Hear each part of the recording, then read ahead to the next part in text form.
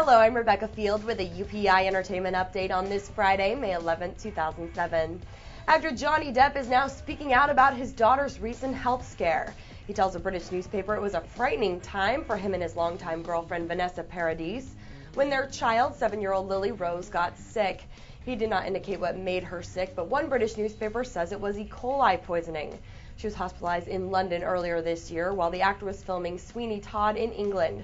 Depp says he and Paradis feel lucky that now she's healthy as ever. And construction is beginning on Brad Pitt's new green housing development in New Orleans.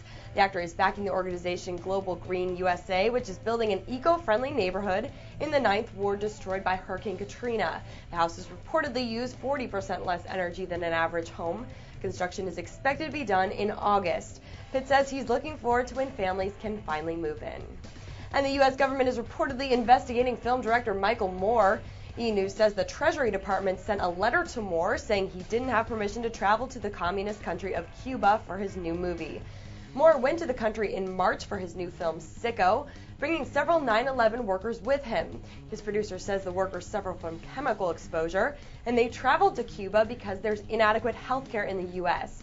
She also says the government's investigation of Moore is, quote, politically motivated.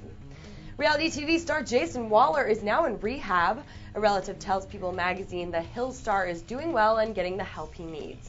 Waller was set to spend time in jail for an assault charge last year, but the judge is suspending that for now while he's in the treatment facility. Earlier this year, he was arrested again in another assault case, and a separate time he was booked for underage drinking.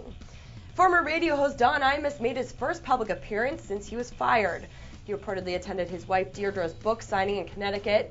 Deirdre's book, called Green This, gives eco-friendly cleaning ideas. Imus says he's happy the book will raise money for the couple's ranch, which helps children with cancer. Imus was fired by CBS Radio for saying a racist and sexist slur on air. That's all for now. Thanks for watching today's Entertainment Update. Have a great weekend.